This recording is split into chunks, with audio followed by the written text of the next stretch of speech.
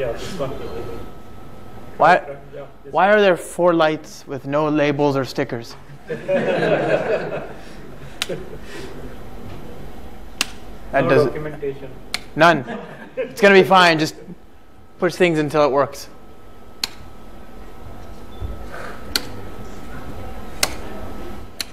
Oh, so much better. I can see. Do you ever go to the theater and see movies? Are the lights on? Makes no sense. All right, my friends. Very good. Well, thank you so much for coming. We have a lot to go through. Not actually too much. Not as much as I usually do, so that's good. But we do have a lot to go through. And with that in mind, I encourage you to sort of note this repository on the GitHub slide the slide there. Note that GitHub repository for your own reference, for your own edification for later. I'm not expecting you to remember everything that we do tonight. I just want you to remember what's possible, and you can reinforce what you've understood with the code later on for your own perusal and your own edification. So grab that there, okay?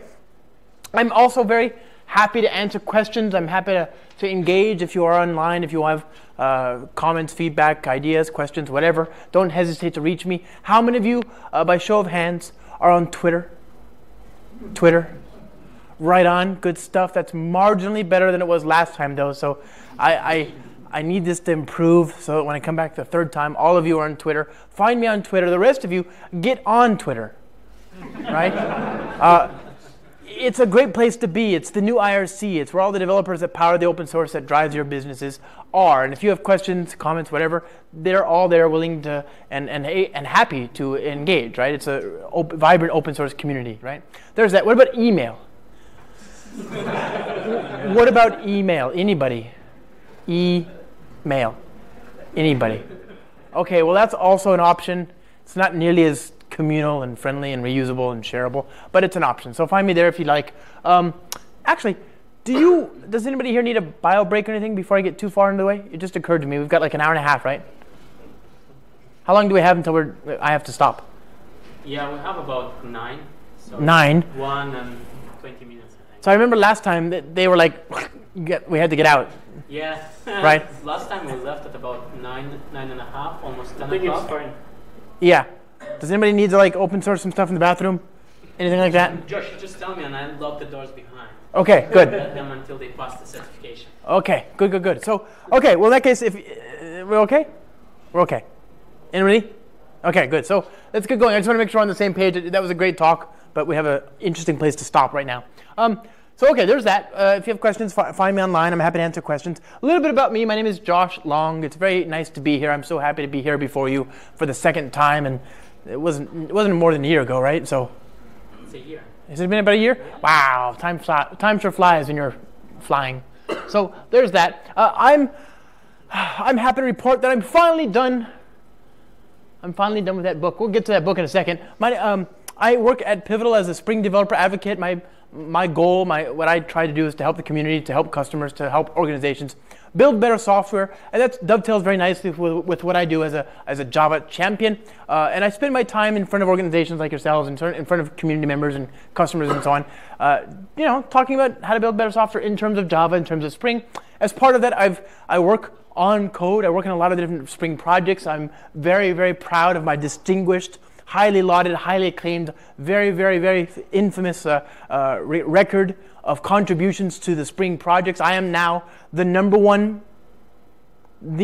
top ranked, most visible, most highly acclaimed, most recognized contributor of bugs, but still number one in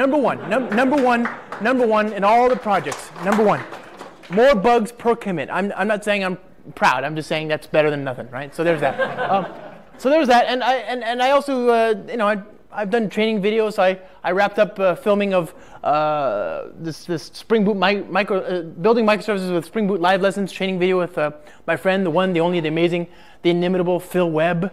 That was fun. And then I just recently, like a week ago, finished up this infernal book I've been working on for the last 2 years. I was talking about it here as being so close to done last time I was here, and now it's actually done. That book is called Cloud Native Java.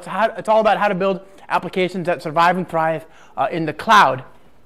And It's in terms of Spring Boot and Spring Cloud and Cloud Foundry, of course. And this is particularly salient given our proximity. I want to address something very important. And I can see it in your eyes. I can see it in your eyes even now.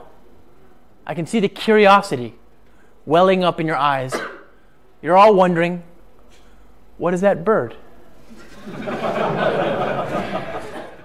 Anybody who knows anything about O'Reilly books knows that it doesn't matter what's in the book. Nobody cares. It's just the animal on the cover. That's what makes or breaks the book. And this is even more apropos given our proximity. That bird is a blue-eared kingfisher. It's a bird that is indigenous to the Indonesian Java Islands. In English, we would also say native to the Java Islands. And birds fly, often through the clouds.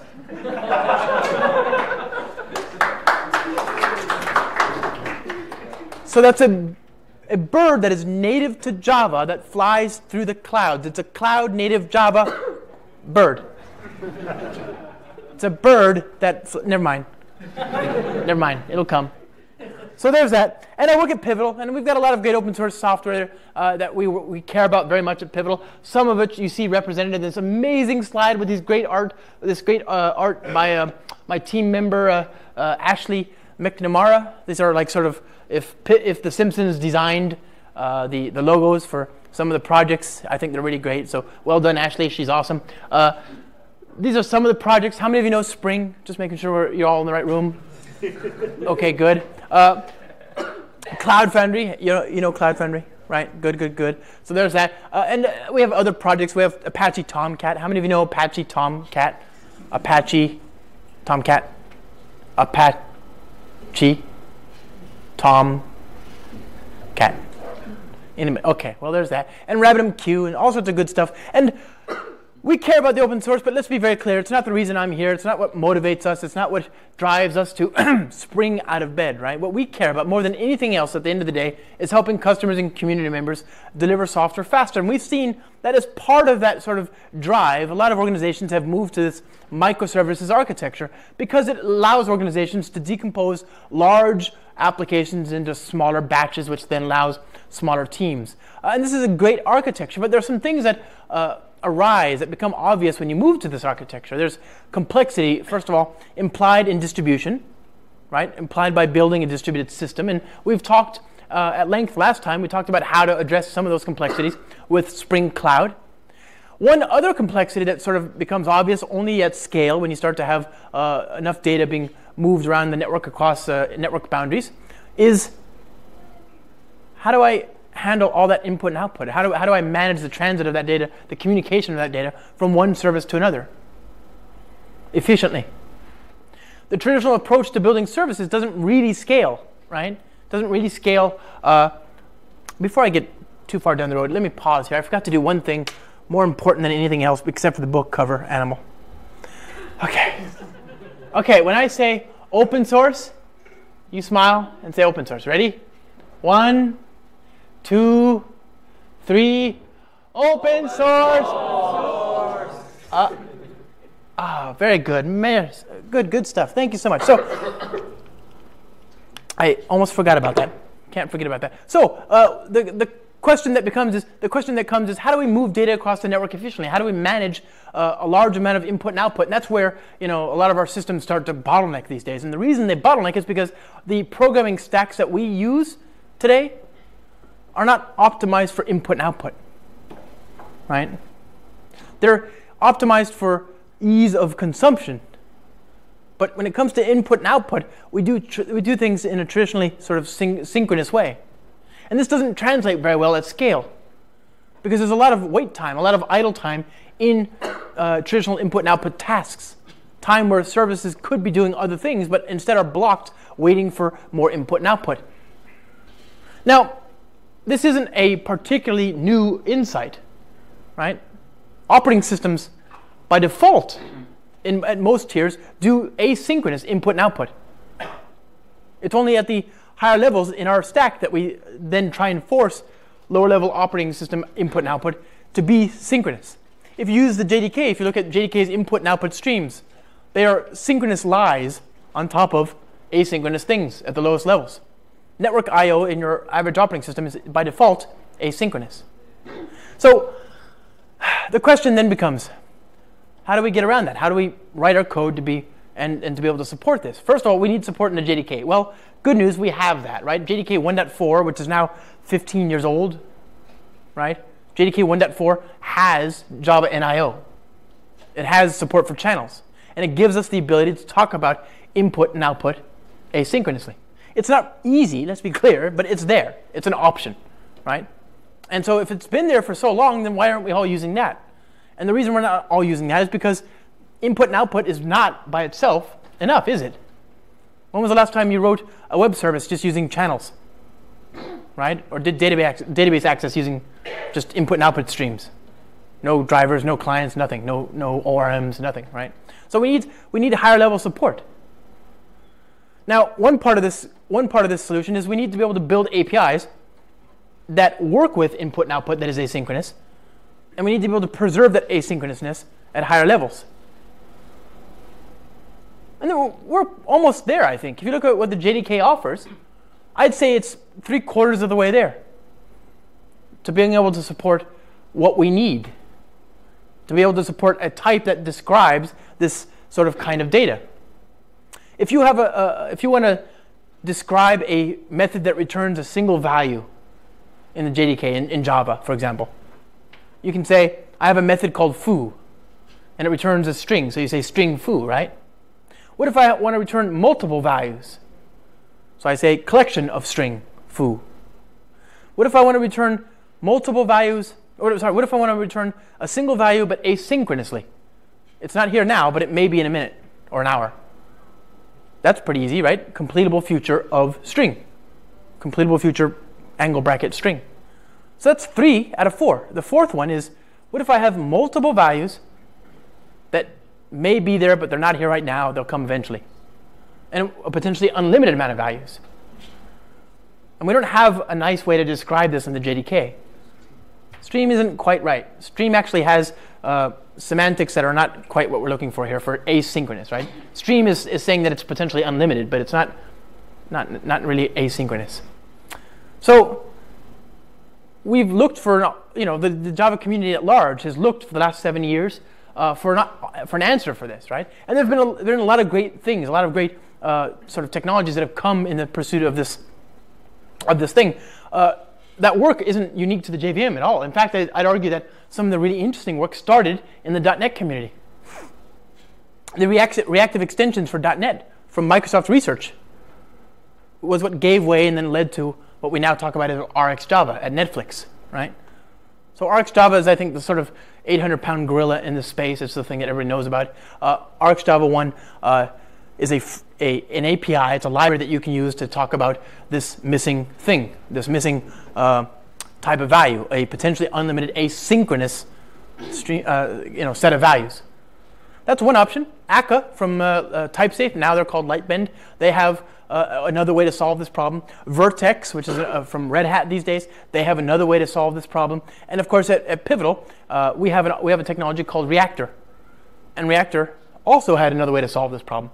So we have at least 4 different players. I may be missing a few, and there was no standard. There was no convergence. So about 3 years ago, these different players, among others, converged, and they extracted and identified the missing piece. They extracted the very essence of what we're trying to do here into a separate sort of de facto standard called the Reactive Streams Initiative. The Reactive Streams Initiative describes 4 types, 4 interfaces, 4 deceptively simple interfaces. And that, I think, by the way, is almost a bit dangerous, because it makes it seem like all you need to do to provide a reactive implementation is to implement these interfaces. And the truth is that couldn't be further from the truth, right? If you want to build your own reactive implementation, your own reactive implementation that implements these types, you'll spend the better part of a week getting there, and you'll still fail. So it's a good way to kill a week and not get any results. Don't do that, right? Instead, use one of these tried and true implementations, the test kits for this specification is exhaustive, and it's crazy. It's really crazy. There's just so much that has to go into making this work. But once you have an implementation that actually works, it's amazing, right? So we have these different implementations. Now they all support or at least can interoperate with these types. But these types, by the way, are not by themselves in of themselves enough. If I have a collection of strings, don't I want to do more things with it than just hold the values, right? I want to be able to filter the values. I want to be able to transform the values. I want to be able to operate on the values. The base types in the Reactive Streams initiative are very simple. There's 4 types. There's publisher. Publisher says, I'm going to produce a value. It actually says, I will take a subscriber and create a subscription, and I will notify that subscriber of the values. There's the subscriber itself. That's the thing that the publisher provides values to, which results in a subscription. And then there's something called a processor, which is both a publisher and a subscriber. 4 interfaces, very simple. Publisher, subscriber, processor, and subscription. These are not in of themselves enough for us to do any kind of higher order sort of management of the data in these types, right? There's not even really an explicit description of a collection or anything like that, right? We have this idea of a publisher, but all that publisher knows is that something is going to subscribe to it. That's it. It's not enough for us to be able to talk about data. It only describes life cycle. The fact that something will subscribe to something later, right? So we're still missing something. We need something that we can use to be able to manipulate sets of data. And this is where these different implementations can come into play, where they can provide a lot of value. The Reactive project builds on the sort of Reactive Streams initiative, and it builds on those interfaces. Other implementations like akka don't build on the interfaces, but they provide the ability to get a reference to those interfaces, right? So they have their own types, and then you can call a method, and it'll give you a Reactive Streams initiative compliant pointer to what they're doing in their native types. Either way, you can interoperate, right? So that benefit is that if you write code using the Reactive Streams initiative, you can now talk to these different ecosystems and share data without ever blocking. So we need this higher level thing. We need this higher level thing like Reactor. Reactor provides higher level operators on top of the basic Reactive Streams initiative types. It provides operators that let me do filtering and transformations and do flat map and filtering and all that kind of stuff, right? The kind of things you would expect to do if you had a collection of data, a JDK collection of data. The Reactive project provides 2 specializations of the Reactive Streams publisher. These are documentational. They imply certain characteristics about the data. Their implementation is different, of course. There's nuance to their implementation as well. But their biggest value is that they tell the client of those APIs what to expect. There's a mono. A mono is a publisher that produces 1 or 0 values, right? It's a publisher that just returns 1 or 0 values. Then we have a flux. A flux is a publisher that produces 0 to n values, a potentially unlimited amount of values. These are, as I say, they're useful as a sort of documentation. If you're displaying a user interface and the method that you're going to call returns a mono, then you should probably display 1 text field. If you have a flux, then you should probably display a table or a grid or something, right? That's the point. They're still publishers. Both of them implement publisher, and you can pass them around as publisher. But it's useful to understand what they imply. Now, with that in mind, with that backdrop, we're going to use Project Reactor. But this is, I think, this is still not enough, is it? Can we build a web API with that? Can we do database access with that? Can we do security? Can we do all the sort of things that we do in traditional, sort of typical everyday apps with just that? Of course not, right? If that were enough, then we would have all been building this stuff 6 years ago when the first of these options sort of emerged. that you have, for this to be truly effective, it needs to be integrated at every stack, every level of the stack. And if it's not, then there's no point. The last thing you want is to try and go reactive and then have to block at some higher level. So that's what the sort of future of what we're going to talk about here today holds for us, is the opportunity to have an end-to-end experience that supports this reactivity. And it begins in Spring 5. Spring 5 builds on Reactor. We're going to ship Spring in the summer. So yes, Spring will come in the summer.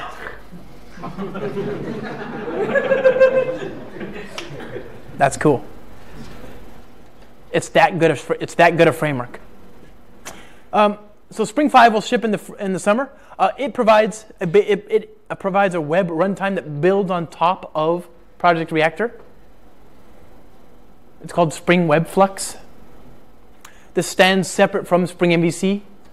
Your existing traditional sort of Spring MVC code still works, but there's a separate web runtime. It'll feel very familiar to what you're used to if you've used Spring MVC, but there are some concessions to the fact that what we're trying to do is inherently asynchronous and reactive. And this is, as I say, just a foundation. Spring, at its best, serves as a foundational layer for the other projects in the Spring ecosystem. So what you'll see today is we're going to also demonstrate Spring Data and its reactive support. You'll see that we're going to talk about Spring Security and its reactive support. And this is just the beginning, right? All of this will sort of bubble up into Spring Boot, and the first release of which is Spring Boot 2, due in December, right? And then that'll percolate and become the baseline for the next release of Spring Cloud, due in early 2018.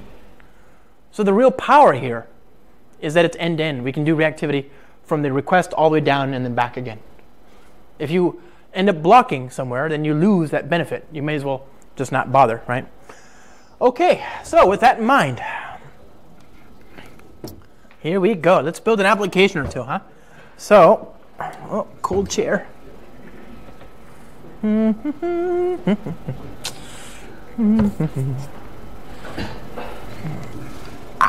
Okay.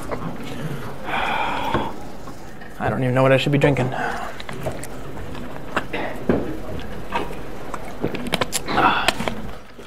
So, those are my slides. I hope you like those.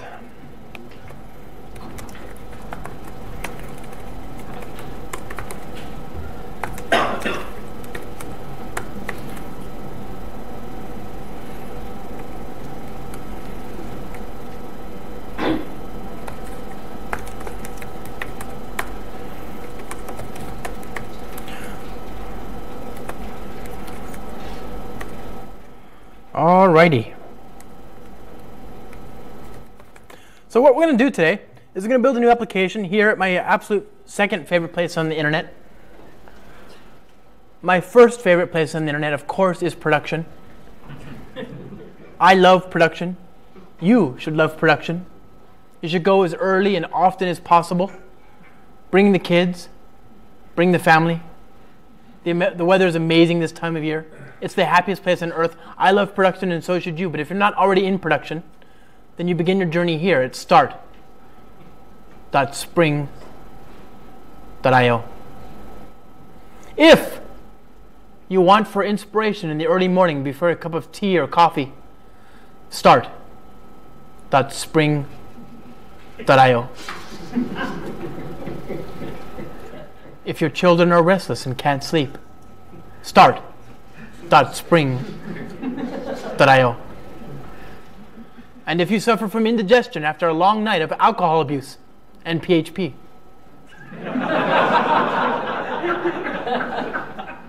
start.spring.io. So we're going to build a new application today, and we're going to take advantage of Spring Boot 2.0. Right? This is, as I say, a milestone. It's early days yet, but it's there, and we can try it out. And we're going to build an application. And what I want to do is I'm going to build an application to manage a hypothetical service that manages, I don't know, movies. Imagine in the far-flung future that we had some sort of service on the internet by which we could access movies. Another word for which is, of course, flicks.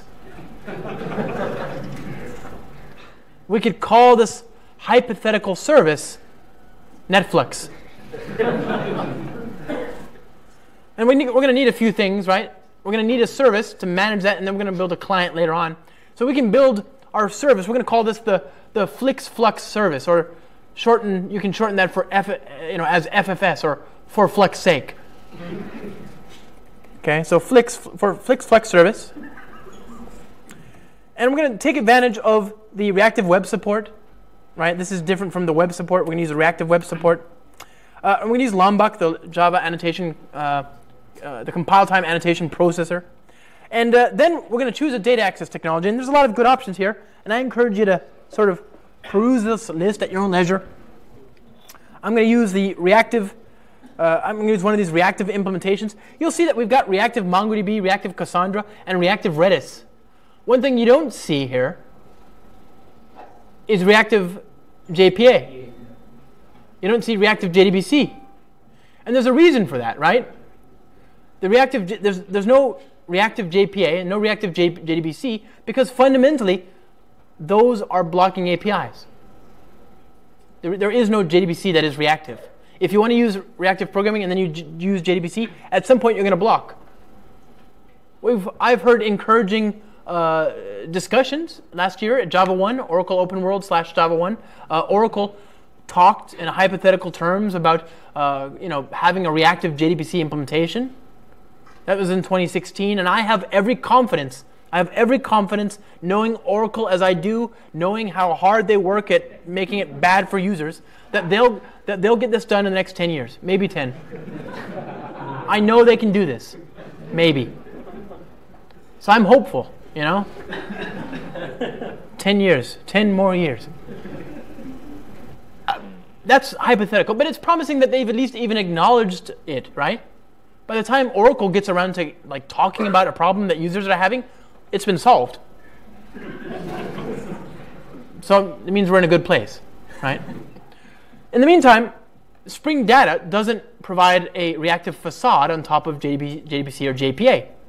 That would make no sense, right? We don't want to provide you a more complicated API that's just as slow as the old one. That would be the worst of both worlds. So instead, we're going to use a truly reactive implementation. Spring Data itself already has initial support for reactive APIs. There's reactive Couchbase. You don't see that listed here because for the moment, there is no auto configuration for that. But it's coming, right? The Spring Data team has a superset of reactive implementations than the Spring Boot auto configurations in Spring Boot 2.0. But of course, by the time we get to Spring Boot 2.0 in December, all of the Spring Data projects that support reactivity will be well represented in Spring Boot itself. So we have a lot of options here.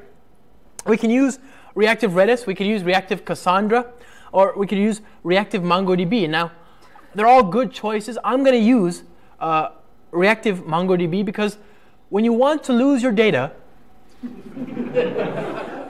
and you want to lose it reactively, there's no better choice than reactive MongoDB. So there's that. Now, anybody who knows about start.spring.io knows there's a lot of great choices here, and I encourage you to peruse this list at your own leisure later on. There's a lot of great checkboxes that I haven't selected, right? And you'll see that these are going to be better integrated in the reactive sort of ecosystem. But for now, there's a lot of great choices. I encourage you to peruse this list and take advantage of all the options. We do have 2 drop-down menus here, and thankfully, this drop-down menu doesn't even really make sense anymore. If you're using the reactive Spring 5 support, right? If you're using the reactive Spring 5 support, there is no ability to use 1.6 or 1.7. Spring 5 has a foundation of Java 8. Hooray! Right? So that's awesome. So this drop-down menu is, I think that they're all going to fix that because it has to limit it. It has to be limited to just that one version. And then there's this other drop-down, right? Both of these drop-downs are what I like to call non-choices. They're choices that you could make, but that you shouldn't. They're non-choices. They're the choices in the same way that stripping naked and running in traffic is a choice. You could, but don't. Non-choices. And that's not just Indian bread, my friends. We have here the choice of packaging. A lot of people get confused about this. They don't know when and where to choose which. So I'm going to do my level-headed best here and now to explain. If by some freak fluke of physics, some terrible tragedy of time-space, you find yourself stuck in the distant, distant, distant past, far, far, far beyond modern help, then choose .war.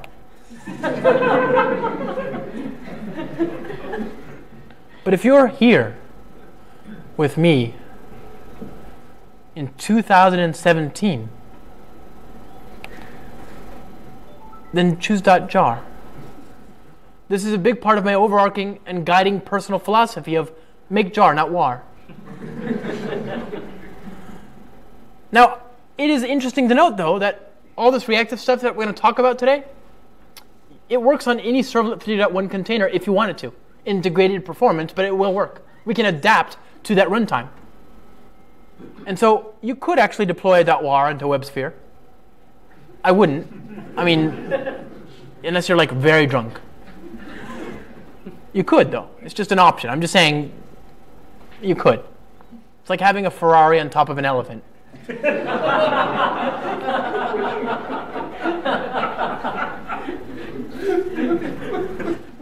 So there we go. We're going to hit generate. We've got a new project here. And I'm going to open this up in my ID. And it doesn't really matter what ID. You know, anybody knows that I don't care at all. I'm using IntelliJ. How many of you using IntelliJ? I'm just curious. Right on. Good stuff. Hot sauce. Well done. What about Eclipse? Eclipse. Good stuff. Right on. Well done. What about NetBeans? Well, right on. Good stuff as well. What about Emacs? Are you here, sir? Did you come back? I don't know if he came back. Every time I talk to an audience, doesn't matter which city, country, or continent, every single time, there's the same guy. Same object identity, same human. I say, who uses Emacs? I do. And then he leaves. Ah, troll. So, okay, let's build an application. We're going to build an application to manage entities of type movie. I'm going to make this a Spring Data document, right? A Spring Data MongoDB document. I'm going to have a primary key here, private string ID, private, what else do we need? We need private string title. Title, there we are, good. This is going to be an ID column. Very good. Now this is the essence of what I want to do, but of course I need getters and setters and constructor and all that stuff. So I'll use the appropriate annotations here, all args constructor, there we are. And then I'll create a repository to be able to persist and manipulate and manage instances of this entity. So I'll create a movie repository, right? Now again, this should feel altogether very familiar if you've ever used Spring Data, but it's just a little different. We're going to use a reactive Mongo repository. A reactive Mongo repository to manage instances of movies whose primary key is of type string. And this works very similar to what you've seen before, but again, some slight concessions to the fact that what we're doing is reactive. The return values for the insert method, the find all methods, etc., they return publishers, don't they? This returns a publisher of type flux. By the way, there's the definition of the publisher. And this returns a publisher of type mono, right? So you get both of those. Same thing here for the sorting and paging, right? You get all that kind of stuff. Everything you expect, except that now it takes, as its inputs in some case, a publisher, and it returns a more specific flux or a mono. And by the way, this is our general advice to you as well, to do this in your own APIs. Take publishers in, return specific fluxes or monos back. So for return values, be specific. For inputs, be forgiving, right? Take anything you can. So there we go. We've got our reactive MongoDB repository. And now what I want to do is I want to save some records into the database so that we have something to work with. So I'm going to create a new command line runner. And this is just an object that Spring Boot will call back when the application starts up. It's a great place to do any kind of initialization, any kind of back office ETL or messaging or batch or anything that sets up or initializes the state of the application. In this case, it's an enviable place for us to write some sample records, some sample movies to the database. So I'm going to create a command line runner that injects the constructor there. And mute that, thank you. And I'm going to inject the movie repository. I'm going to save some records. So what do we need to do here? We need to create some records.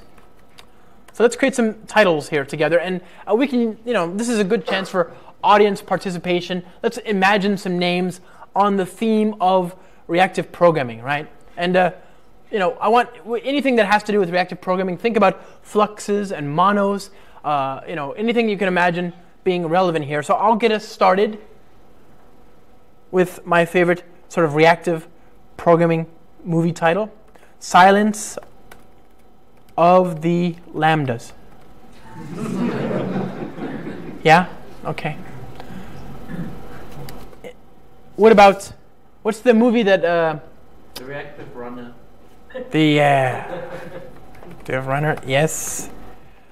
What about the movie with the flux capacitor in it? Which movie was that? Back to the Future. Anybody here like anime? There's an anime that has the word flux in it, in the title. Aeon Flux, yep. Very good. What about that sci-fi horror movie, the Enter the Mono Void? Right?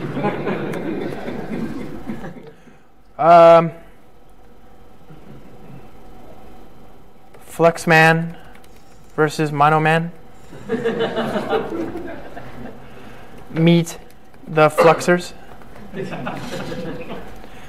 The Fluxinator. The Fluxinator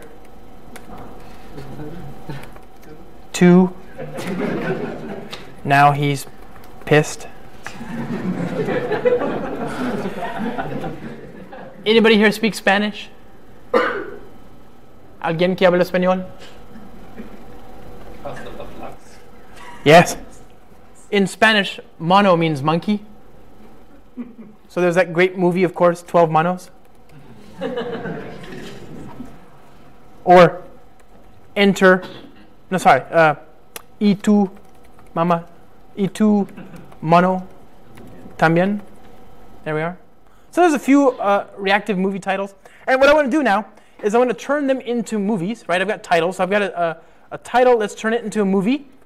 New movie. Okay. And the movie is going to take a UUID. So there we go, random.id.toString, passing in the title. And then what? I want to save it, right? So I want to turn that movie.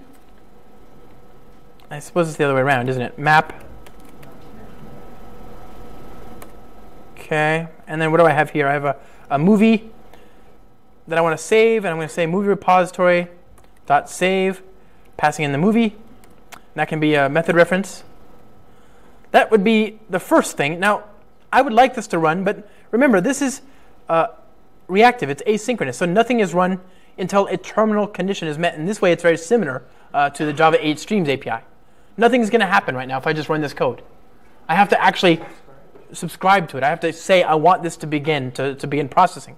So this is certainly one thing. I can subscribe a few different ways. I can say flux.subscribe, and it's going to ask for a consumer, and then the consumer, it's going to oh no, sorry, I should have done this. Flat map. Flat map. Map. What have we done? Hold on.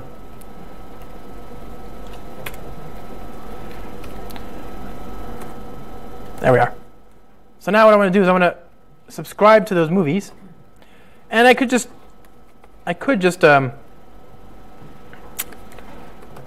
print line. And what's going to happen here is that each time there's a value that is emitted from this publisher, the publisher that gets returned from this, it's going to print out the values, right? But this is going to give us a, I think, deceptive picture of what's actually happening right now, right? You can see that it's printing out what has just been written. But is that actually the state of the database? And I'm using, with Mongo, I use the term database with big ironic air quotes. Is that actually the state of the database right now? Even the expression "a broken clock strikes true twice a day." Yeah. So a broken clock is valid at least twice a day, even if it doesn't move. It's the right time twice. So even Mongo will save the data eventually, enough times, maybe twice a day. So we can't take for granted that that database doesn't already have data in it. So what I want to do is I want to first of all, I want to delete everything in the database before we run this code. And I want this to happen before we write all that other data. So I could say block, because remember the delete all is going to return a mono, a publisher, and I could say block, but that's a pretty awful thing to do, isn't it? I've got this nice reactive API, and then I go ahead and do that. I showed that to my girlfriend, and she looked at me so disappointed. So disappointed. You're not very smart, are you? She said. She might have been right. So that's not an option. We don't want to do that. What I want to do is I want to say, after this delete all has finished, I want to do something. Well, remember, this isn't going to produce a value. It's going to return a publisher, but it's never going to emit a value. It's never going to say, I've got a value for you, right? So it'll be done. It'll terminate, but it'll never actually emit any values. So we're not interested in executing in the do next callback. There's a callback that the subscriber has called on next. We're not interested in getting notified of a new value. Instead, we're interested in being notified of termination. And so we could say subscribe, and there's there's an overridden version of the subscribe method that takes a consumer for the values that might be emitted, a consumer for the exception, and then a runnable for the completion. That's one option. Another is to then just give it a publisher, to say, then once you're done, do the following, or evaluate the following. So I'm going to say then many, passing in that, and that cleans up the code, I think, a fair bit, right? And so we still need to subscribe to that.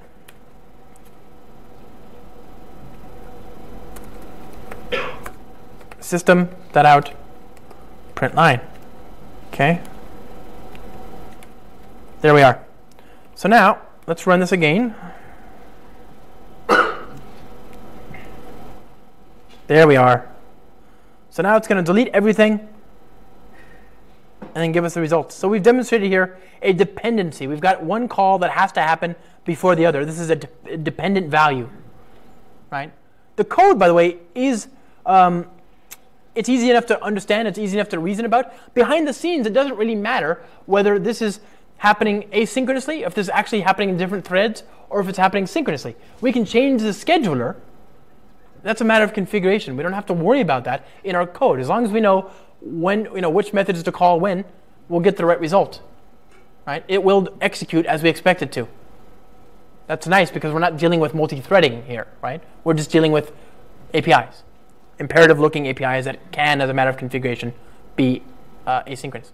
Okay, so now we've got some data, and I suppose what I want to do is I want to build a REST API, right? I want to build a service. If I write data to the database, but I can't read it from an API, it's not really much of a service, is it? So let's build a service.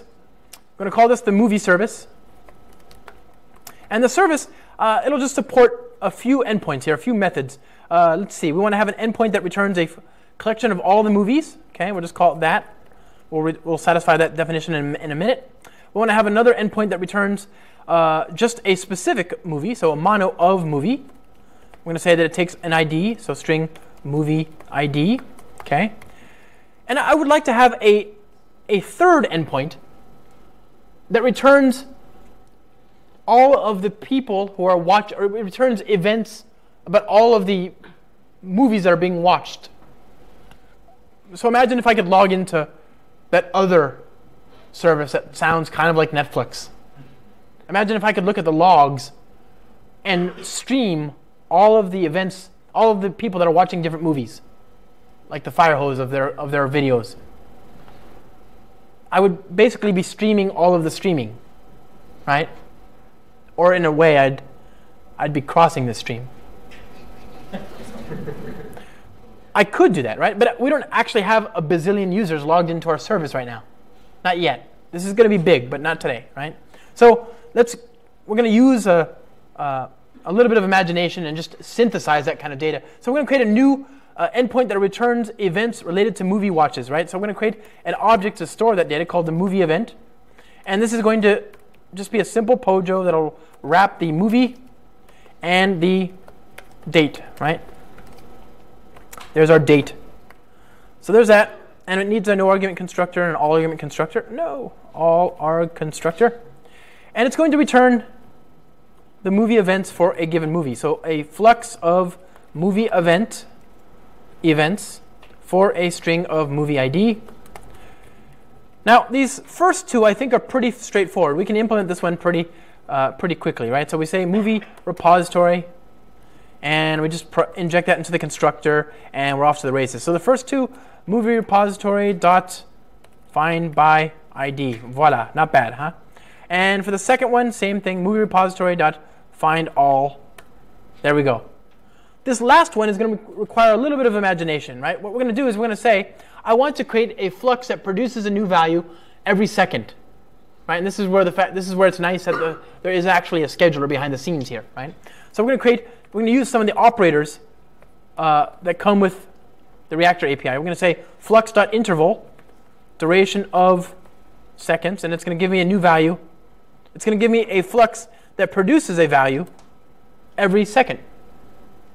So even if I wanted to, go through the values as fast as I wanted to, I could only take them at a second at a time. There's a scheduler there, right? So I want to do that, and then I want to create another flux that returns movie events. And I'll say flux.fromStream, and I'll use a stream.generate method, and this is just going to return the movie event for a given movie. So let's say for now that we have a pointer to the movie that we're trying to look at. We don't yet, but we'll come back to this, right? So I want to say generate a new movie event, passing in the movie, and generate a new date. Okay? So there's two fluxes. Now, what I want to do is I want to zip them together. Like a zipper? The zipper locks on one side, and then the other side locks, and then the other side locks, and they lock. And they move in lockstep. One links up next to the other one. So I'm going to use that kind of metaphor here. I'm going to zip these two different fluxes. I'm going to take a value from the flux on the left, and I'm going to take a value from the flux on the right. But I can't go any faster than the slowest flux, right? They move one at a time. So I can only take one value, then I must wait for the other value. The result is that I'm going to get, if I zip these different fluxes together, like that, I get a composite flux. I get a flux that produces an object of type tuple whose values of type long or movie event. Well, I don't really care about the timing. I don't care about the long, the interval. But I do want the effect of scheduling it to last every 1 second, right? Forever. It's going to move in lockstep, generating a new value every second until the computer runs out of electricity, basically, right? Until the heat death in the universe, or at least in this program. So we're going to say that we want that, but we don't care about the time. Our contract is that we're going to return a flux of movie events. So we're going to say flat map tuple2 get t2, right? And that, do I want that map? There we are. So there we go. That's our code that does what we want. But we still don't have this movie. So again, this is where that dependent call becomes very useful. So we're going to say, find the movie ID, return that. We're going to get a movie, and that's going to give us a mono. And what I want to do is then call the then method. Then gets executed after it's done executing, after all the values have been emitted from the previous publisher, right? Well, in this case, I'm going to execute and turn whatever I get as a publisher into a collection of fluxes. So I'm going to say then many, and I'm going to then put this in there together, right? So, sorry, flat map many. There you go. I'm going to take the mono, which produces one value, and I'm going to use that to return multiple values, like so. Okay? So there we go. We've got a flux that produces a new value every second, another flux that moves in lockstep with that. Oh, well, whatever. And we can see that in action. So now we've got a basic service we need to build an API, right? This is where this is what we're all building up to. So we're going to build an API, and here we can use the traditional sort of Spring MVC style REST controller if we want. So add REST controller, movie REST controller, and we create a bunch of endpoints that look, I think, altogether very familiar. So public flux of movie, all, right? There's this. We can create another endpoint that returns a mono of movie by ID, string ID. And we'll create another endpoint that just returns a flux of movie events. And I think this should look very familiar, right? So we're going to do just a little bit of delegation here. We're not going to actually write all this code again because we've just done it. So we're going to use the service here, private final movie, movie service. Inject it there. And we just return the data as we expect. So for this one, we say movie service dot by ID, movie ID. We're going to map this to movies, movie ID, specifying a path variable for the movie ID. Very, very traditional sort of thing. Here, we say movie service dot events, passing in the movie ID, path variable, string movie ID, movies, movie ID, events. Okay? Now this, we're going to come back to this, but something is kind of wrong about this one. Something isn't right for this one. We're going to come back to that in a second. And then finally for this one, we're just going to return the movies. All right. So there we go. There's our different endpoints. These last two are fairly straightforward. They both, this one may return a large amount of data, but it will eventually terminate, right? We only have so many movies that we can return. We know, however, that this event stream is going to produce values forever. It's going to produce a new value every second for the rest of time, as long as there are seconds to produce values in. And so if we are using a traditional sort of request-response-centric web framework,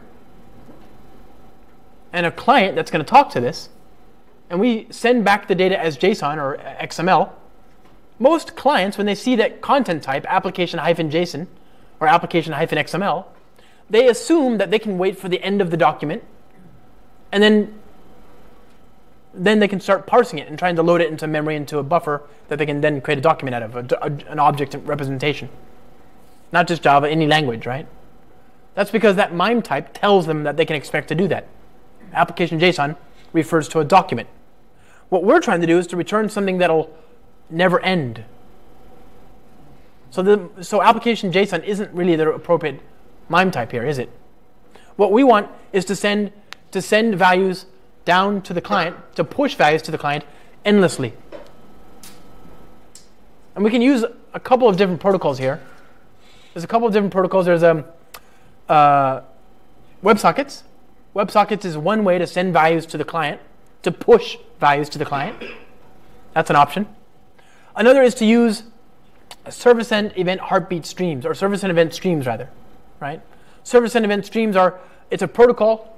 It describes how to do data framing, right? If you've ever written a low-level networking client, then you know that one of the things that's important is to learn how to do message framing, how to delimit when a record is done being sent to the client, right? All protocols have this concept of framing. So service and event is a server-side push mechanism, but it has an explicit concept of framing, and it's a very simple mechanism. It's just a new line, and then the word data, colon, and then the JSON string, and then a new line, right? So we want to use that. And if you've ever used the Hystrix dashboard, how many of you have used Hystrix? Well, the Hystrix dashboard that you can use to monitor your circuit breaker, it emits a heartbeat event stream that you can use to follow the state of that circuit breaker. And it goes on forever and ever and ever, right?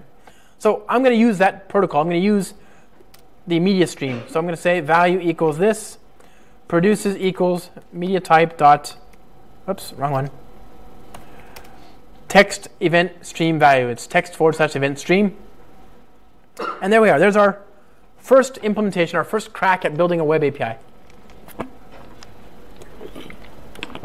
Okay. Let's see. So, curl HTTP localhost 8080/movies. Whoops, a little dense, isn't it? There it is, right? And we can use one of these IDs here. Grab that, copy, curl, HTTP, I guess we could have just done that. JCK, movies, paste, JSON, PP. There's our single record, great, that seems to be working. Now let's get the endpoint with the service end event heartbeat stream.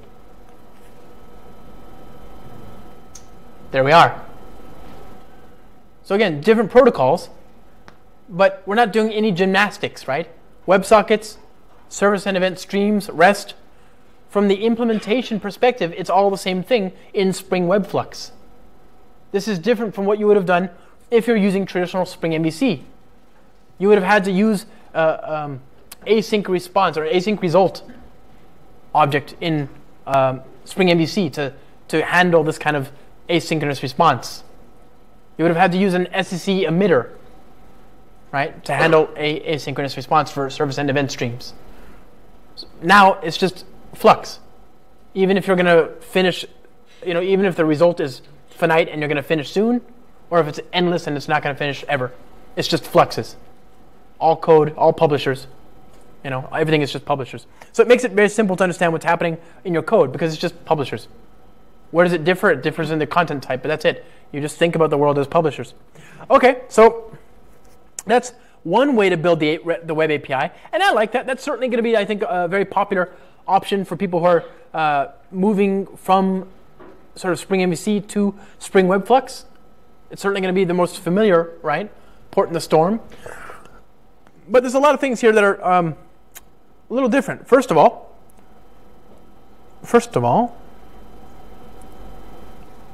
hello, computer.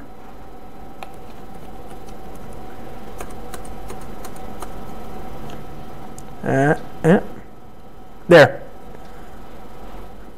Can you see that? It says Netty started on port 8080. So this isn't Tomcat. This isn't Jetty or Undertow or any of the embedded web servers that Spring Boot has historically packaged, and it's certainly not a deployed application server. Spring Web Flux ships with a brand new, Netty-based runtime, a web runtime, written from the ground up specifically to support this reactivity. You can swap that out. You can use, as I say, embedded Tomcat or embedded Undertow, in which case the Web Flux API will run in degraded performance on top of the Servlet 3.1 API, right? And that's an option. That's one of the features that's very distinct for Spring Web Flux, is that you can run this API on top of traditional sort of Servlet 3.1 APIs in a degraded way. Remember, you're not going to get some of the benefit because the API, the Servlet 3.1 API, isn't it's not non-blocking, right? It's not going to give you that full benefit. If you're trying to get a session or a cookie or something like that, you're going to block. Yeah? How much memory does it occupy by having the embedded netting? I remember with Apache Tomcat it was 200, 300, because it started 200 threads by default. Yeah. How much about netting? I don't know. What's the right way to, how do you want me to give you that answer? If you use Activator, then you can use the shell to see the memory. Or the remote shell? Yeah. That's deprecated. Which makes me sad because I loved it. How about Activator? Can we look at Activator? Sure. Let's add that here. I'm not sure how well that's going to work with our Web Flux, but we're going to try.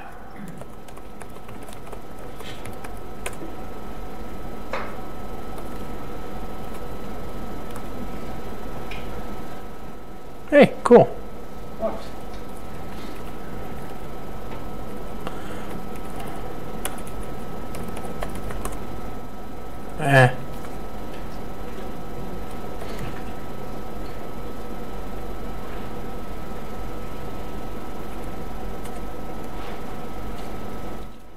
Yeah, it's a lot of the stuff. Again, one of the big things that they're doing in Spring Boot 2.0 is making all the stuff work in the reactive world. So right now, I wouldn't trust that. And even, by the way, even if that did work,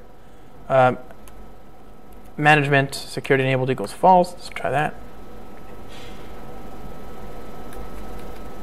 Yeah. Although, JConsole.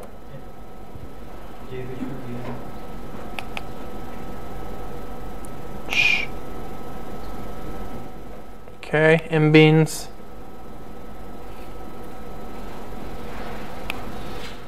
Spring Boot. Metrics, operations, get data. Okay, let's see what that gives us. Heap is 2496 in it. Heap used is 44136. Oh, light, very light. Yeah. You get a lot of benefits from that, right? Okay. No, cancel. Oh, good. Okay. What is top show? Java. Whoop, come back. Is that IntelliJ? I think that's IntelliJ, though. That whole thing there. Yeah, that's got to be IntelliJ. 1.36 gigs. Yeah. Okay.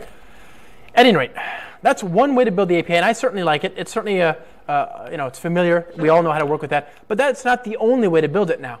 We have a new mechanism in Spring Web Flux called the functional reactive endpoints, and this is, I think, a long time in coming. I've certainly wanted to have this in Spring for a long time. Anybody who's ever used Sinatra in the Ruby world, or Scalatra in the Scala world, or Spark Java will be very familiar. Sorry? Vertex.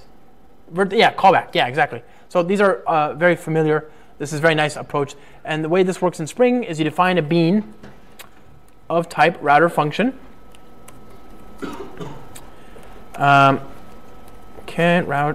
Routes. And our job is to say router functions dot route request predicates dot get movies new handler function. Okay. And we're providing a callback. Fairly straightforward, right? This gets a little. This is we're going to do it. We're going to write this code here. But if you have enough of these, it becomes useful to sort of factor this out. And again, that's not hard to do because all you have to do is to provide a method reference that implements the same signature, right? So here's how we do this. Here's how we implement this one endpoint here. Server response dot OK dot body. And remember what we're trying to do here. With the Spring MVC style REST controllers, the return value mono of generic type movie gave our framework enough information to know that we're returning a stream of movies. So even though behind the scenes we're using JSON or we're using something stacks to write out XML, we're not loading the whole document when we send the response back. We had to do some very, very twisted work to make this do the right thing. It's going to do data framing for you. You're giving it a hint about what it should try and render and then send back, right? And the same is true here. We have to give the framework a hint about what it should render and then commit to the client buffer. So here we're going to say that the body, I can use that service here, movie service. Okay. Here we're going to say that the body is movie service dot all, and it's going to be a publisher of type movie.class, right? So that would certainly work. And again, this becomes a little cleaner if you replace it with a lambda. Replace this with a lambda. Oops. There we are. Replace that with a lambda. So that's our sort of. I wish I could make this a little cleaner. Whatever. Okay. So there's one endpoint, and we can continue. We can say and route, and here,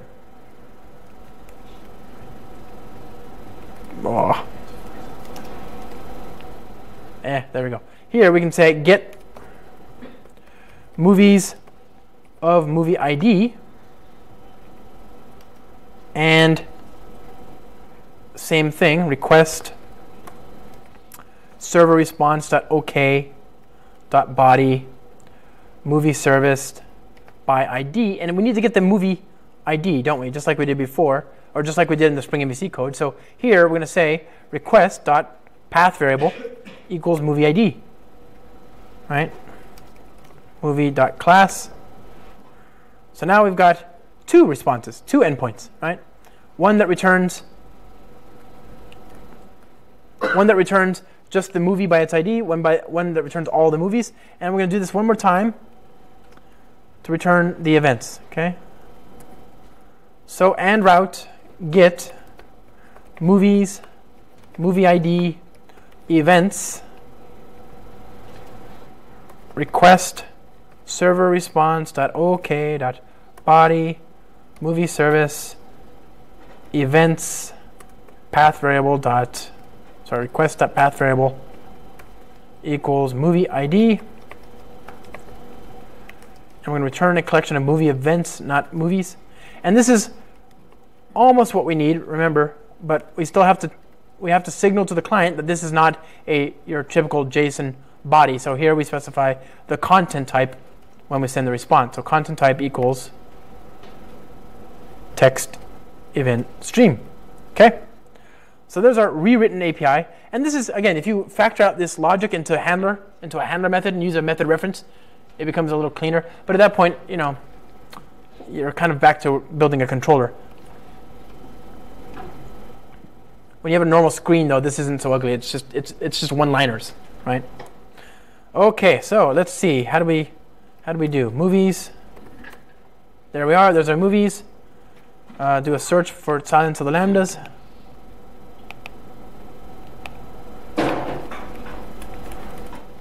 Okay, there's that one. Events. There's my service and event heartbeat stream. We get all that for free, right? So we have built the same API two different ways. There are two different styles. You can use either one. I encourage you to check that out and to sort of exercise discretion. Now, let's build a client, right? Wouldn't be much of a service if there wasn't a client. Yes. So, did it get warmer in here? Yeah. Is there a reason, or did it something I said? My deodorant? It's all those cost-cutting initiatives, like 9 p.m. All you developers should go home, so they turn off the condition. In the States, in order to cut costs, they make them stay late. That's very confusing. Okay, is that what happened? The air conditioning turns off at 9, or 8:46? It turns off at 9. So why is it off now? It's not off. It's on. Is it just because there's more of us here? I'm not like having a stroke or anything? Okay. I'm just curious. Okay, so we're going to build a client to talk to our service. We're going to call this the FlixFlex client or FlexFlix client. Who cares? We're going to use the reactive support in Spring Boot 2.0. So we're going to use Lombok. We use the reactive web support. And we're going to generate. So unzip FlexFlix client. Idea pom.xml.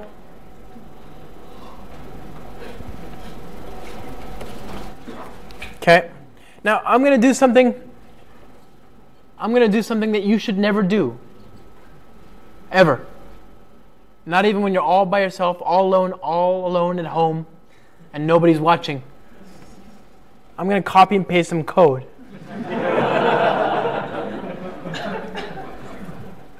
So I'm going to grab this type here, my little DTOs, and paste it into the client here. Okay, so there we go. We're going to build a client now, and we're going to build a client. We could use the Spring Framework REST template, but the REST template is itself a blocking client.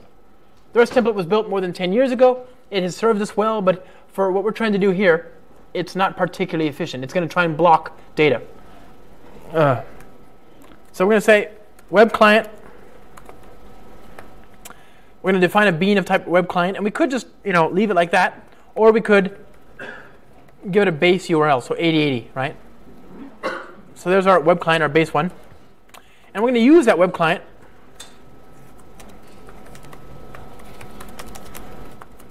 to talk to the service. So client dot get dot, and then the URL, of course, is just empty because we don't need anything else. Oh, actually, we do. We want to /movies. And then we can say exchange, and then that'll give us a callback with something called a client response. So we can then say map, and we get a CR, and we can do all sorts of interesting things with the CR. We can get the cookies, the headers, the status code, all that stuff. But what I really want to do is I want to just get the value, get the response, and then immediately transform the response to a thank you, kind sir. And then I want to immediately get the response and transform it into a publisher, right?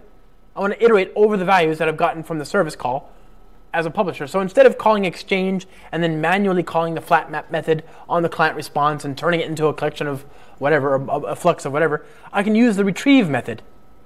And the retrieve method has this, it goes straight to this. It saves a few steps. I can now say, give me a publisher of type flux. And then what I want to do is I want to say, given the, I want to filter a movie by its title, right? A on flux, there we are. And I'm going to then use that returned movie. I'm going to use that to then call the event stream, right? So I'll say client dot get dot URI movies movie ID events, passing in the movie ID, dot retrieve dot body to flux movie event. Okay. And then we'll return that here. Okay. So, gesund. Then we can subscribe to the values and print line.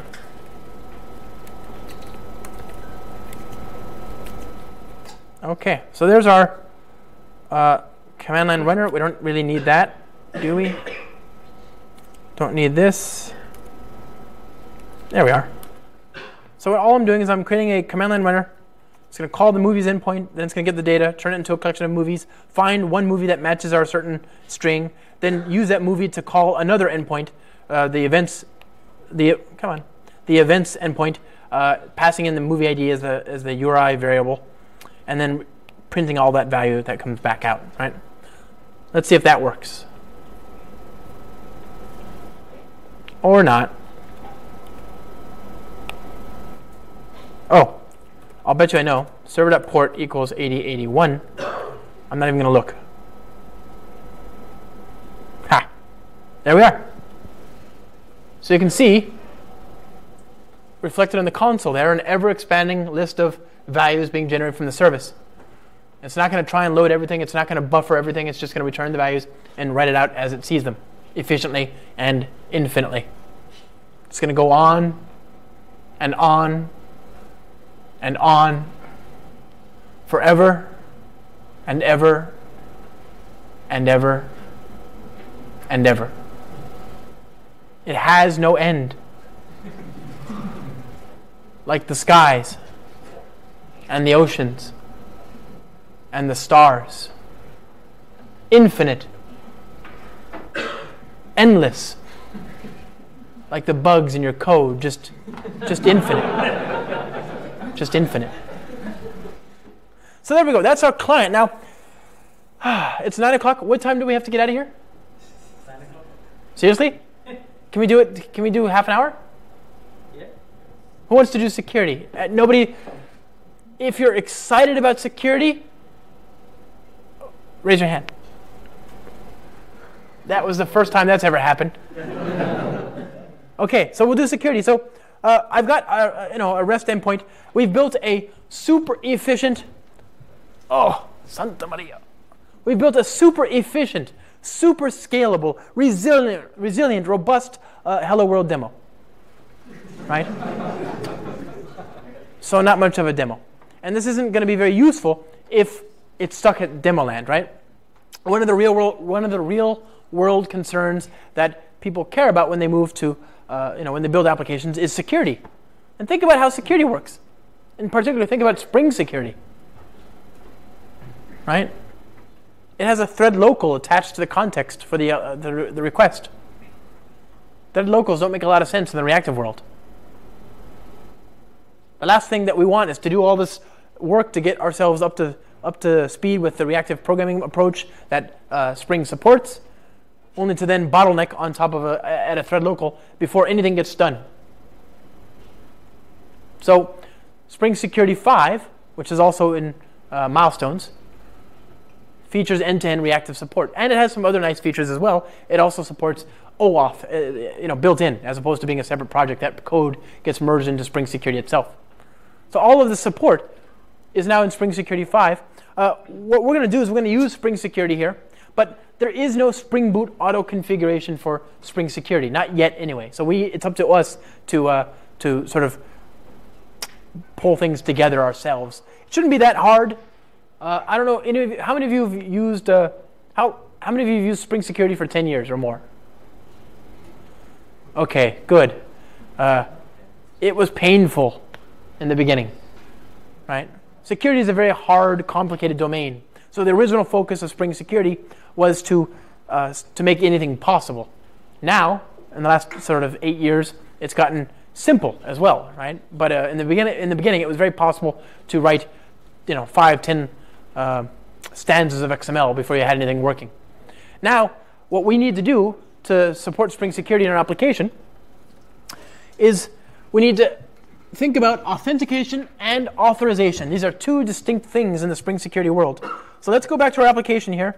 I'm going to bring in the dependencies. Again, there is no starter, not yet anyway. There will be, but give it time. Spring Security config, right? We need the Spring Security implementation.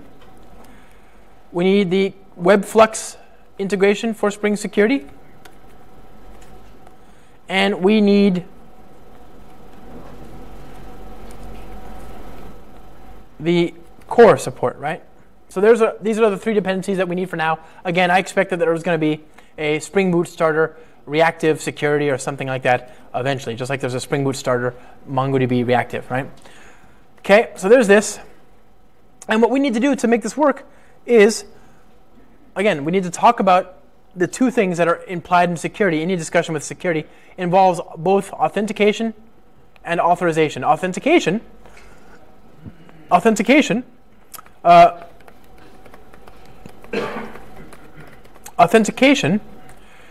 is who's making the request. Is it Josh or Jane or Weiren or Sergio or who's making the request? There's no implied assignment of rights in that discussion, though. Let's say that we know it's Weiren. What is Weiren allowed to do? That's authorization. Authentication is who's making the request. Figuring out what that authenticated principal is allowed to do, that's authorization, right? Maybe Weiren is an administrator, so he can, manage everything in the system, but some people are just regular users, so they can only do read-only kind of things, right? That's authorization. So with Spring Security, at the heart of Spring Security, you have something called an authentication manager. An authentication manager is a very, very simple type. It looks like this, authentication manager. And the contract is super simple and purposefully vague, purposefully abstract and decoupled from any particular discussion of technology or identity provider or authentication flow, right? So here we have an authentication manager that takes an authentication request and returns an authentication. Fairly simple, right? Authentication in, authentication out. If authentication is successful, then this Boolean is authenticated will be true. It's about as simple as it gets. There is no implied discussion about, who this is. And not until the return value is here, right? The return value has credentials and a collection of granted authorities and details and principles. But even there, it's just objects. There's no implied discussion about what this should actually contain. It might contain a certificate. It might be, it might be just a collection of strings. It might correspond to scopes or roles or whatever. It doesn't really have specific details here. So the authentication manager in Spring Security is the heart of Spring Security. authentication manager then delegates to a chain of something called an authentication provider. Authentication providers are just like, they look exactly like authentication managers, except they also answer the question, can I handle this kind of request? It's a chain of responsibility. So authentication manager manages a collection of providers. There's a specific type of authentication provider that you may be familiar with if you've used Spring Security, called a DAO authentication provider. The DAO authentication provider is how you it's how you use Spring Security to answer or to support authentication using usernames and passwords. So if you've ever done a username and password based login in a web application, that's ultimately going to delegate to a DAO authentication provider. In this case, DAO refers not to the way. That's a Chinese joke, friends. I thought that would have killed here. Never mind. It refers instead to data access object, right? So we can use a data access object, like a repository basically, to solve that problem. So we're going to use, it's basically the same structure in the reactive world, but things are a bit simpler. So we're going to create our reactive authentication manager. Okay, here we are. New, and then this is a user details repository authentication manager. Okay. And we're going to pass in a user details repository.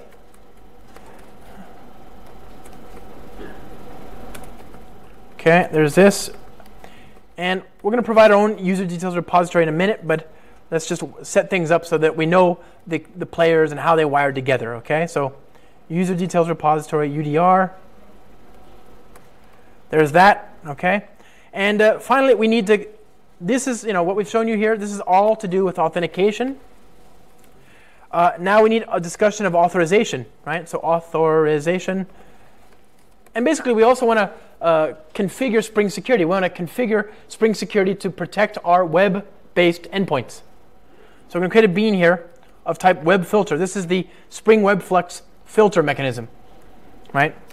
So web filter, security, filter, chain, although it doesn't need to be called that. You just may be familiar with it, so I'm going to use that. So HTTP security dot HTTP. Okay, there's our HTTP security root configuration object. And we're going to say return HTTP dot build. And we need to specify a few things here. We need to say that we want to use HTTP basic for security. Great. We want to tell it to use our authentication manager, our reactive authentication manager. That's this thing here. So we're going to give it a pointer to that, right? AM. And we want to tell it to protect our endpoint, all endpoints, starting with / ****. And here we could, we can use the traditional sort of, I'm sure you've done this before, we can use the traditional sort of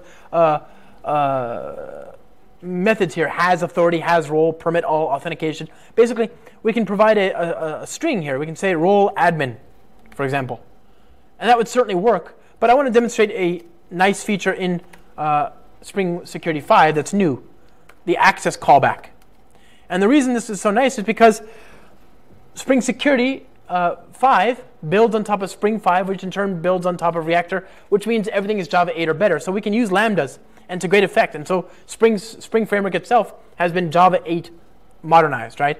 And so Spring Security is now taking advantage of that as well. Here's an ideal place for a lambda. This is a reactive authorization manager. So we'll come back to this bit of code here in a minute. But let's go ahead and implement this first. So when a request comes in, it's going to be represented as an authentication. Spring Security is going to then turn that authentication. It's going to try and authenticate the user. And it's going to do that by unpacking the authentication request and determining that there is a username in the request body. It's going to then delegate to its authentication providers. In this case, the user details repository is going to be plugged in somewhere. And it's going to ask this user details repository, I've got a request coming from somebody called username. Who is that user? I need you to tell me who that user is, and then provide it for me as a user details object. The user details object, there's a concrete implementation called user, right? So, since this is security and we care about the durability and the longevity of the data and we care about the accuracy of the data, I'm not going to use MongoDB. We're gonna instead, we're gonna hard code it and keep it in memory, and it'll still be more reliable than MongoDB. So we're going to create a hard-coded map of strings with a list of roles. Okay. Web scale. New concurrent hash map. Okay. Actually, make it even simpler. Don't even need this. Go back. There we are. So we're going to save the users here. We're going to say we're in arrays.asList role add. Well, actually, here public static final string user role user admin. Okay. So user. Okay. And I'm J Long. I'll just be a user. So there we are. There's 2 users in our system. And when a request comes in, we're going to check our database. Big ironic air quotes. We're going to say users dot.get username.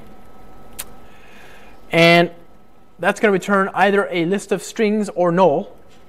So I'm going to say optional of nullable. I'm going to map that list of roles right there, right? I'm going to map that to a user object if it's there. I don't actually need the user. I need the fact that this is here tells me that that record is in the database, is in the map, right? So that's actually what we're doing here. So we're going to create a user object, user, new user.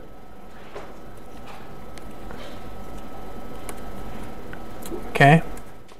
And the user object, this is a concrete implementation of user details. It expects the username, which we know is there.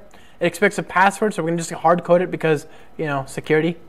And then it expects the collection of roles. And of course, the roles here are, it's just a list of strings, so we need to stream it to map it from S to new simple granted authority, passing in S. There we are. Dot collect collectors dot to list. There we are. So we save that. Granted authorities, good. Pass that in there. Okay, so we've got our user, and I wish I could. I think I'm doing the thing that makes me saddest in the whole world. I think I've got tabs. Oh yeah. Anyway, okay. So we've got that, and we need to return the user. Goody. Okay.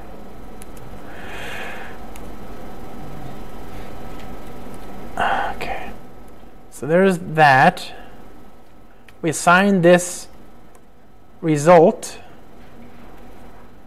to an optional of user, and we're going to say return mono.just or empty. Is that right? Yeah. User dot or else throw new username not found exception. Couldn't find username. Okay. Whew. Simple. When people look at this code, they're going to say, boy, that's simple. Or not. Anyway, you won't do this more often. You're not going to do this usually, right? I'm running my own user details repository this one time so that I don't have to set up, LDAP for our demo. Okay.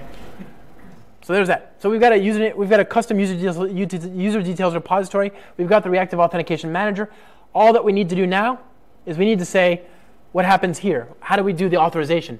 In this case, I could call a database. I could talk to, I could check the horoscope. I could do whatever I wanted to determine whether that user has the privileges to access this resource, right? In this case, it's every resource. So every request at /root will get passed through this line of code. In this case, I'm actually going to manually implement, so you can see how it's done, the same thing that Spring Security is basically doing behind the scenes. I'm going to check the collection of granted authorities and then use that as the basis on which to decide whether a request should be allowed. So I'm going to say mono.map authentication. And my job here is to say, does the user allowed, is the, user is admin, right? So we're going to say that we need the authentication dot get authorities, that's a collection of granted authorities, dot stream dot any match ga dot authority dot equals role admin, or just admin. Okay, and we're going to say if that is true, then return a new authorization decision saying user is granted or user is admin. Okay, so we say return mono.just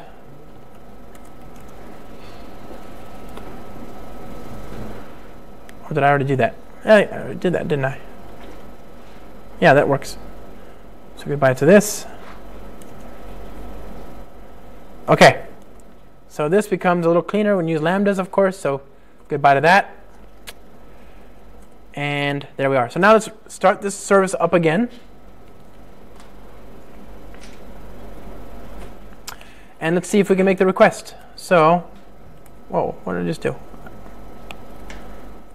Here we are.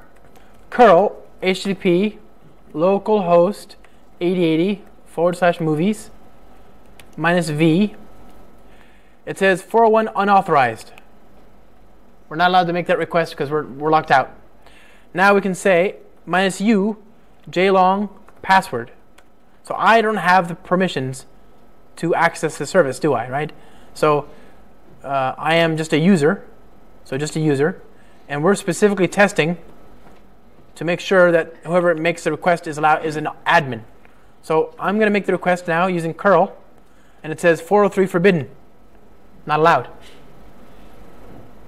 Now change it to my buddy here. Here we are, and there we are. There's our data, authenticated.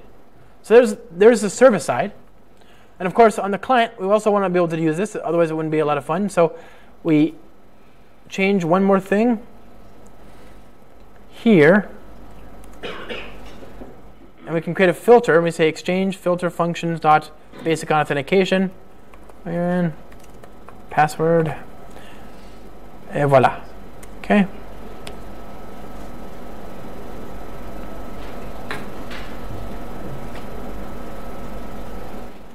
So there's the code. I'm configuring a filter on our web client to do basic authentication, and it's sending the username and password. Now we can prove the negative by breaking the system or by tampering with information. See, HTTP request failed, 500. Or we can try my name, and we'll get an exception, right? So it only works if somebody is valid and they have the permission to go through. 403 forbidden, right? Okay. So, my friends, we've looked ever so briefly at just a few things that you can do to build reactive applications using the Spring ecosystem. We started with Project Reactor, which underpins everything, right? And the nice thing about Reactor is that it lets you describe synchronous and asynchronous values using the same thing. Once you write your code, it doesn't, whether it's actually asynchronous or not is an implementation detail. As we've looked at, as we've seen in our talk today, there's a lot of places where it is actually going to be asynchronous, and you benefit from that asynchronicity. Everywhere in your stack where you have input and output, and we take for granted how often that happens, but everywhere in your stack where you have input and output is an option and an opportunity for asynchronicity and for reactivity. So we have introduced that. We can support that by using the publisher types, the types from the Reactive Streams initiative as supported by Reactor. Then we saw how we can then use that to talk to the database, a Reactive supporting database drivers, something like Reactive MongoDB or Reactive Cassandra or Reactive Couchbase or Reactive Redis. And then we saw how we could build a web application or web API. We used the traditional sort of Spring MVC style first, using REST controller. But then we looked at this new thing called functional reactive endpoints, and I'm a big fan of that as well. And then we introduced security, and the security bit is, all kidding aside, you're not going to usually create your own user details repository. You're going to have one that's pre-configured out of the box in Spring Security, and you don't have to register your own reactive authentication manager once Spring Boot auto-configures all this for you. So that's 2 out of those 3 beans that are gone, and then the only thing that remains is how you configure the web filter, the security filter, which says that you want to do HTTP basic and you want to do these checks at these endpoints and so on, and that's what you would have to do anyway, right? So the security stuff will only get better. I think it's very nice already compared to, cognitively we need to solve authentication, authorization. There's a bean for authentication, another bean for authorization, and then there's that one extra bean which we need for infrastructure, which is the Reactive Authentication Manager. So that'll go away. That's 2 lines of code. It'll go away. And this is just the beginning, as I said. And what we're looking for, one of the real values that Spring can bring to the table here is that we can integrate this stuff end to end. So you can build an application that at every layer of the stack is reactive. And we've got a very rich ecosystem here, so we can bring that, bring support for that across every project where it's appropriate. We're also going to have new projects that are reactive first. They don't have any synchronous alternative. One new project that we have is coming up. It's called Spring Cloud Gateway. Spring Cloud Gateway serves the same sort of use cases as the Zool microproxy. Last time I was here, I talked about the Zool microproxy. The Zool microproxy is ideal for, just that, proxying data back and forth from services downstream to the client. It's naturally very I/O intensive work. So it makes sense that this would be reactive first. There is no alternative. It uses Reactor. It's built on Spring 5. You can't use it with anything older than Spring 5. It has, out of the box, because it's a Spring project, it's, I think the API is much cleaner than the Zool filter model, right? I don't know if you've ever had the displeasure of writing a Zool filter, but in order for you to write a filter, you have to implement a method and then return null. You have to implement a method in the interface and then return null. And the reason is because they just forgot to change it to void. Seriously, it's never used. It's completely pointless. So it's like every time I see that API, I want to take a shower, So it's not a good API. But it works. I'm not trying to take away how valuable it is and the fact that it works, but nonetheless, there's room for a cleaner alternative. And also, some of the things that Netflix does that are really interesting with Zool, that stuff isn't yet open sourced. So for example, rate limiting. I want to have a proxy that is the first port of call that is then used to sort of handle requests downstream, right? But I only want to I want to throttle, 10 records per second. I want 10 requests per second. That's called rate limiting, right? I can't do that without writing my own Zool filter right now with Zool, because that code is proprietary to Netflix. Completely reasonably, I get it, that's fine. But nonetheless, we have, for example, one that we provide in Spring Cloud Gateway. There's a lot of things that we can do that we wish were there, but there weren't, So there's a lot of really interesting opportunities here. And as you've seen, it shouldn't be too big of a cognitive jump to sort of take that first step. It is just Spring Data. It is just Spring Web Flux and Spring MVC style, and you should be able to get up and running very, very quickly with Spring Boot, doing most of the configuration legwork for you. Now, I'm grateful for your time, my friends. I really am. I know you have a lot of places you could have been tonight, but instead you chose to come here and hang out with us, and that's really, really great, really cool. Thank you so much for that. I want to thank you for being here. I'm happy to answer any questions. I can imagine you might have one or two. And with that, thank you so much. Okay, thank you very much. Cheers. What's your...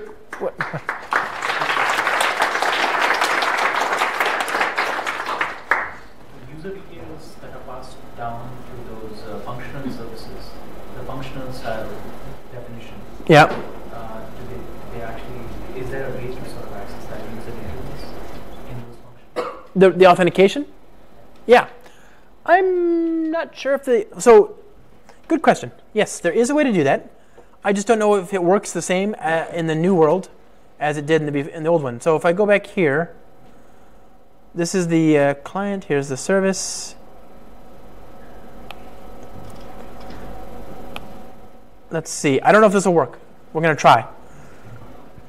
So let's get rid of this for now. Let's get rid of that. And then in this one, in the REST controller here,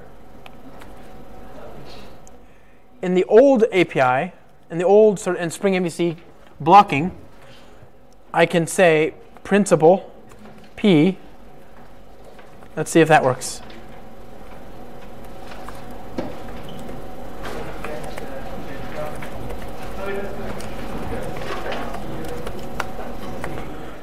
Okay.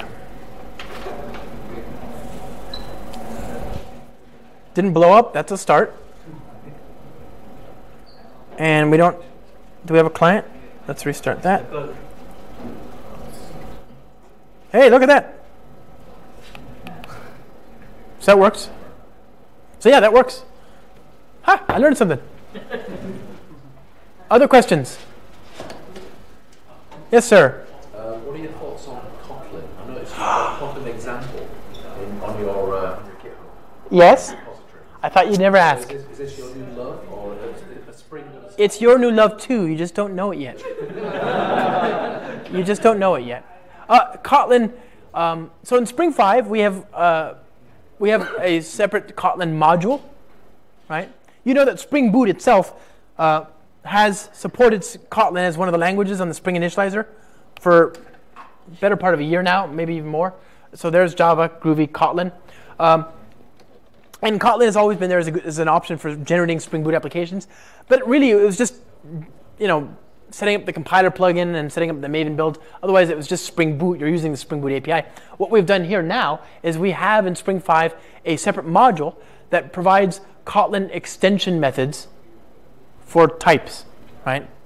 And Kotlin can do some very cool tricks that Java can't do, one of which is reify generic information at runtime. So the extension classes in Kotlin allow me to add methods to types at runtime, right? So to existing types. So I can add methods that are aware of generic parameters and thus don't need to have them specified as a class literal.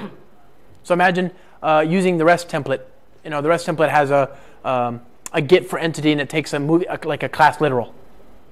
I can say REST template.get for entity movie.class. Well, if I have a list of movie X as the return value for that get for entity, why do I need to say movie.class again? It knows that the return value is, so it can do that now. I can override that. So we've got some extension methods for common case uses in Spring 5 itself. You don't have to use Kotlin. We're not it's fine. But then one of my favorite things is what we're doing in the Spring 5 Kotlin module is we have some DSLs where they make sense. So here, github.com, Flex service. This is the code for this example, by the way. Flex service Kotlin, source, main, Kotlin, com example. And there's a DSL, for example, for the functional reactive endpoints. So here's that same code as I wrote before. Just a little bit simpler. It's a little easier to read, I think. Just a bit. Here's the movie event without Lombok. actually, this code does it does not have the security. There's no security here. And what else is it missing? It's missing security. Oh, and I don't have the commented out REST controller.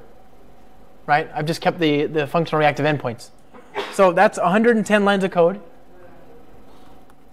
Here's the, yeah.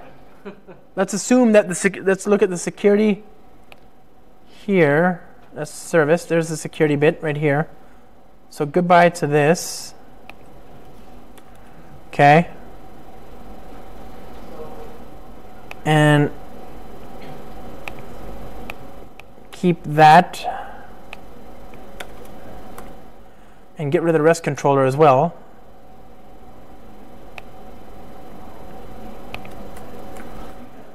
Okay, so Control-Alt-L to format it. Get rid of the extra lines. 146 lines for this. 110. Right? Like for like. And I'm not saying that you should switch to a different language because it's less lines of code. Perl is infinitely fewer lines of code, but I wouldn't do it in a heartbeat, right? Like I'm not saying you should do that, but it is a more type-safe language than Java. It compiles as fast as Java.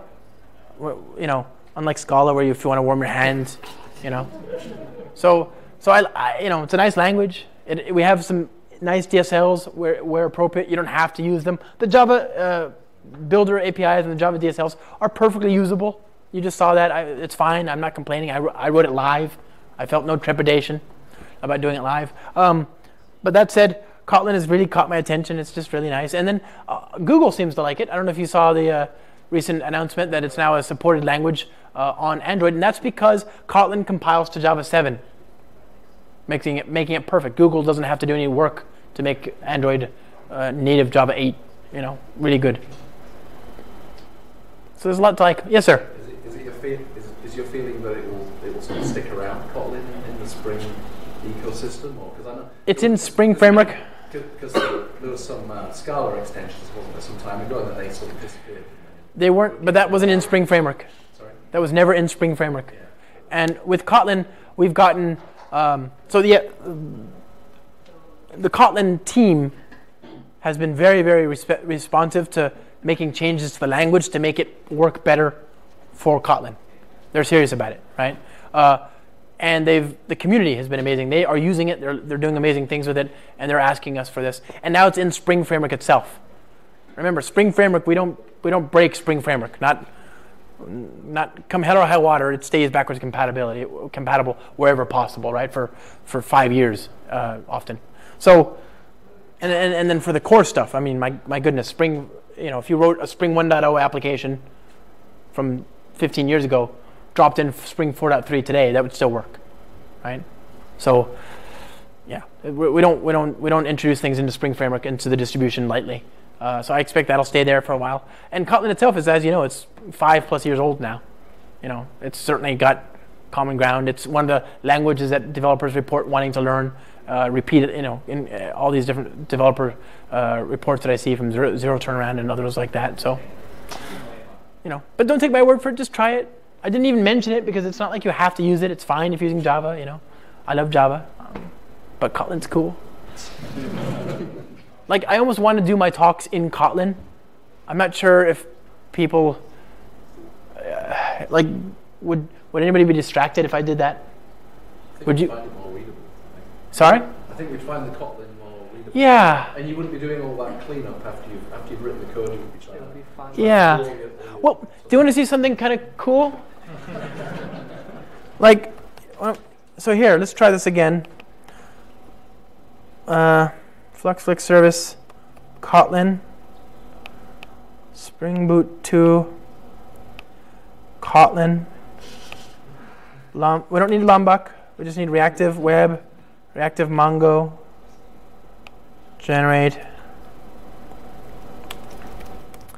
unzip, FluxFlix,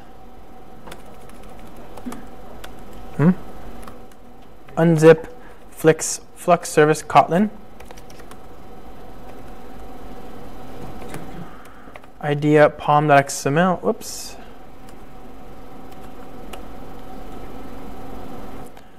So that's downloading the internet. Give it a second. I'll take some tea. I think I've earned it. Oh, and so this pre-configured Kotlin for me, mainly adding the standard library there and the Maven plugin. What I love about this, IntelliJ, the team at IntelliJ have shown their commitment to making this work.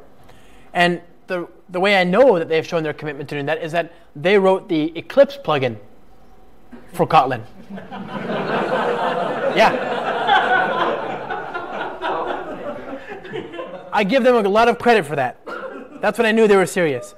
So, What about Netty-based? yeah, I just don't know if that's a thing. Okay, so my favorite part of that experience though is this. You can go to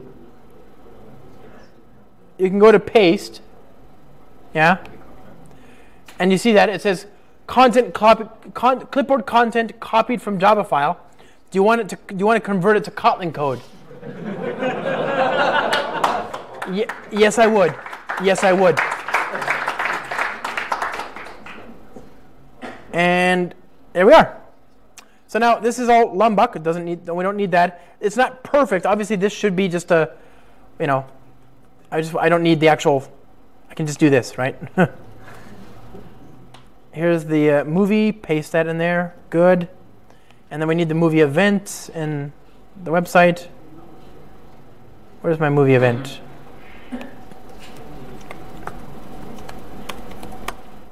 Yep, data class. Okay. There's that. Some things require a little bit of work. Alt.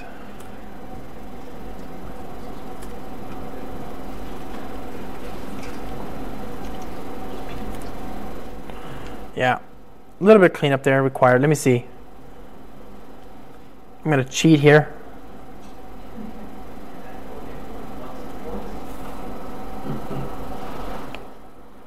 Well, anyway, I could sit there and fidget, but 90% of the work is done in that extension. It's a nice language. I don't know. Give it a shot.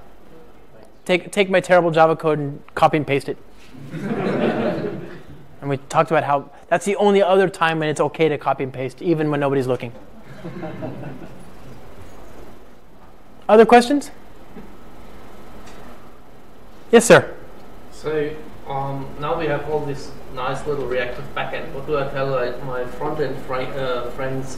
What should they use to interface nicely with it? Oh, they're going to be so happy with you because on the client, the perspective, if you're building a REST API, the perspective from the client is exactly the same as before. It's still a REST API. If you are serving service and event streams, that's an HTML that you can consume service and events from Angular and React and whatever, right? Same as before. Nothing is different there. Same thing for WebSockets. It's the client won't care, right? That said, there is an opportunity here for sort of whole team learning and improvement.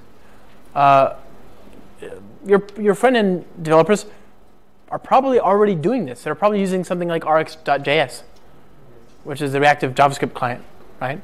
That provides the ability to talk about types in the same way as we've just been done here in the server side. So they might say, "What took you so long?" And that's okay. They're right. Give them some credit. What about some of the native applications?